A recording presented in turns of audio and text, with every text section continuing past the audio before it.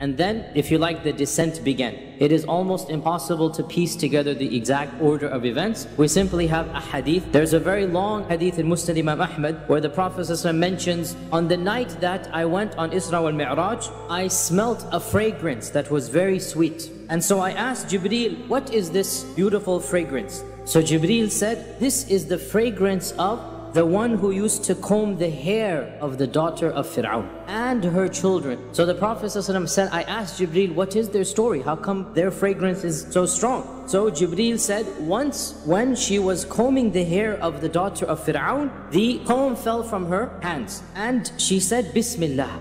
So the daughter said, surely you mean the name of my father, because for her daughter's perspective, my father is God. And so this woman said, no, my Lord and your Lord is Allah, and the Lord of your father is Allah. And the girl said, do you want me to tell my father you said this? And this woman, whose name we don't even know, said, yes, go ahead. And so when Fir'aun found out, he called this slave girl and asked her, are you saying you have a Rabb besides me? Because Fir'aun used to say, Ana Rabbukum al-A'la. And Fir'aun used to say, as the Quran says, قَالَ هَلْ عَلِمْتُ لَكُمْ مِنْ إِلَهٍ غَيْرِي. Did I ever teach you there's another God besides me? Because he has to teach his people about God. And this is exactly what he asked this lady as well. She said, yes, my Lord and your Lord is Allah. And so Fir'aun ordered that a cauldron be put of fire, and it was boiled in front of her, and she was told that she has to throw her own children into the fire, one by one, or else acknowledge Fir'aun as her Rabb.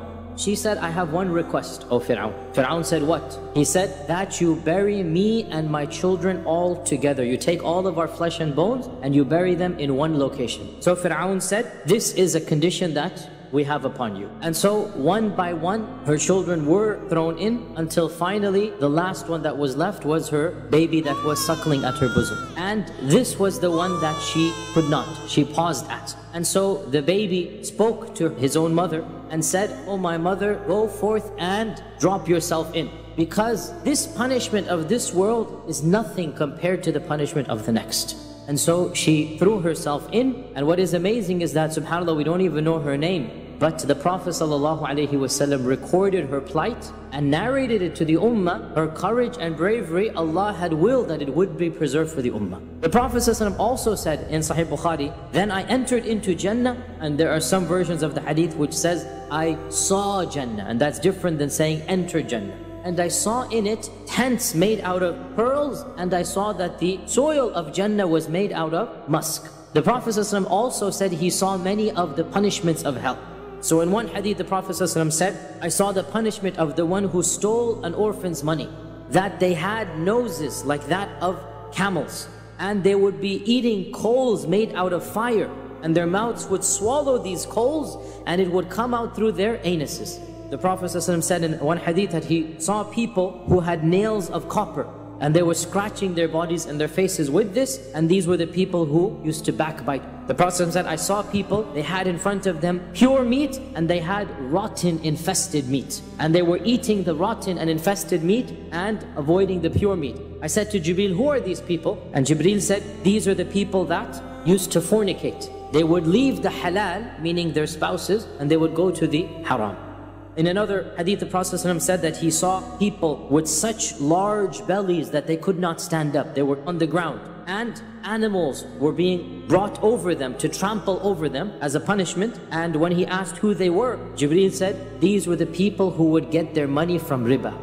And the Prophet ﷺ also said that he saw people who were cutting their own lips and their tongues with scissors of copper and scissors of punishment and fire. He asked Jibreel who these people were. Jibreel said these were the people who used to tell others to do good and they would forget themselves. The Prophet ﷺ also said, and I saw Dajjal, and one of his eyes was bloated. In another hadith, the Prophet ﷺ said that I saw Dajjal, and I will tell you something about Dajjal that no other prophet has ever told his people, and that is that his left eye is like a rotten grape. And the Prophet ﷺ said, know that Dajjal is a'war, and a'war is one-eyed. the Prophet ﷺ came back down to Jerusalem, and he then re-rode Buraq. So Buraq is tied up in Jerusalem, right? Remember, Buraq is an animal that is for this world to transport him from Mecca to Jerusalem. As for the transportation from Jerusalem to the heavens, this is what is called Al-Mi'raj. So when he gets back down to Jerusalem, he then rides the Buraq back to Medina. And there are some narrations that are not fully authentic, but there's no problem in them to affirm them as well, that the Prophet ﷺ passed by 3 caravans of the Quraysh that he recognized. When he came back to Mecca, the Prophet ﷺ went back to sleep, he said, and he woke up in the Haram. And this clearly shows therefore that the actual Isra took place from the Haram itself to Baytul Maqdis and then back to the Haram. So the Prophet ﷺ said, when I woke up the next morning, I felt an anxiety about how am I going to tell the people of what happened to me, and what will they say, and they are going to reject me. And as I was sitting anxious and nervous and worried, he's sitting in front of the Kaaba, the enemy of Allah, Abu Jahl, passed by me and he saw me in that state. And so Abu Jahl said to him in a sarcastic manner, what is the matter with you? Why? Has anything happened? The Prophet ﷺ said, yes, something happened. So Abu Jahl said, what? So the Prophet ﷺ said, yesterday, last night, I was taken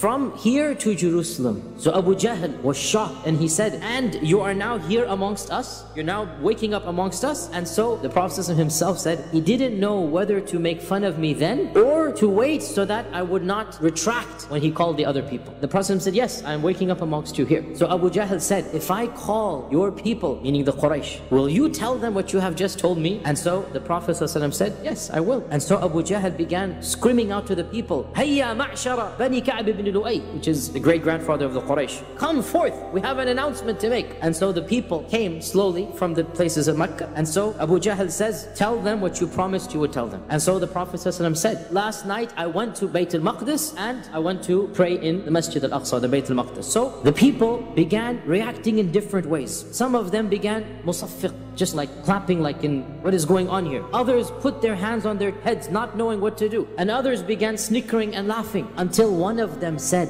and he had been there to Bayt al-Maqdis, can you describe it for us? Because everybody knew that the Prophet had never been to Bayt al-Maqdis, right? And so the Prophet said, I began describing the Bayt al-Maqdis until they began to ask me about specifics that I wasn't able to recall. I got confused and I became so worried and anxious that I wasn't able to answer, that I had never been so worried before. And he said, as I was waiting for what to respond, I saw in the distance Baytul Maqdis rising up in front of me, until I saw it descending beyond the house of Aqil ibn Abi Talib. And this is the house that he grew up in, because Abu Talib had died and Aqil is now living in it, right? The house that he grew up in, not the house he's currently living in, that's Khadija's house. And no question they asked of me, except that I saw the Baytul Maqdis, right, basically being shown to me, and I looked at them and I answered every question that they had, until finally one of them said, as for the descriptions of Baytul Maqdis, then of Jerusalem, then he is accurate. The Prophet ﷺ said, and Ibn Hisham mentions this, I will give you some signs as well. And he mentioned the 3 caravans. He mentioned the first caravan is of so-and-so, and they will be returning soon because they were the closest to the city. The second caravan is so-and-so, and they had lost a camel, and you can ask them about that camel, they were searching for it. The third caravan is such and such, and they had this urn of water that I drank from. Abu Jahl said, if you saw them at such and such a place, the caravan should be coming right now, because it was very close to Mecca. And while they're discussing, the news arrives that the caravan is entering Mecca. And so Abu Jahl goes and sees, and it is exactly as the Prophet described, and he comes back and saying, this is clear sorcery. And of course it was at this time when one of the Quraysh came running to Abu Bakr and said, do you know what your companion has just said? Said what? He said, your companion claims to have gone all the way to Jerusalem, which is a month's journey, and back, which is another month's journey, and he did all of this in one night. Abu Bakr said, if he said that, then it must be true. So the man said to him, do you believe him in such a claim? And so Abu Bakr said, I believe him in something that is even more amazing than this. He claims that the revelation from above the 7 heavens comes to him instantaneously. Which is more amazing? Just to go to Jerusalem and come back, or that Allah is communicating with him instantaneously? And so because of this, Abu Bakr was called As-Siddiq. If you think about it, in this journey of Isra wal Mi'raj, the Prophet ﷺ physically saw all of the pillars of Iman. He saw the hijab of Allah and he spoke directly with Allah. He saw numerous angels, and he saw the angel Jibreel in the original form. He met all of the prophets and he spoke to them, and this is the prophets in the books, right? And he spoke to them about the day of judgment, and he spoke to them about the signs of the day of judgment, and he saw heaven and hell, which are going to take place after the day of judgment, and he even saw the reality of Qadr. How? When the Prophet ﷺ went up and he saw Adam alayhi salam, he actually saw Adam surrounded by many people beyond what he could count. And on the right side of Adam was one group, on the left side another group. And when he saw Adam alayhi salam, saw the people on his right, he was happy. And when he saw the people on the left, he began to cry. So he asked Jibreel about this, and Jibreel said, these are all of the children of Adam. The Ashabul Yameen are the people of Jannah, the Ashabul Shimal are the people of Jahannam. So when he looks at the people of Jannah, he's happy. And when he looks at the people of Jahannam, he is saddened by seeing Adam with the right and the left, and by one more thing, the pen, the writing of the pen, hearing the pen. The Iman of the Prophet ﷺ, after literally seeing with his own eyes all of these pillars of Iman, you understand that this was a personal gift to the Prophet ﷺ to increase his own Iman.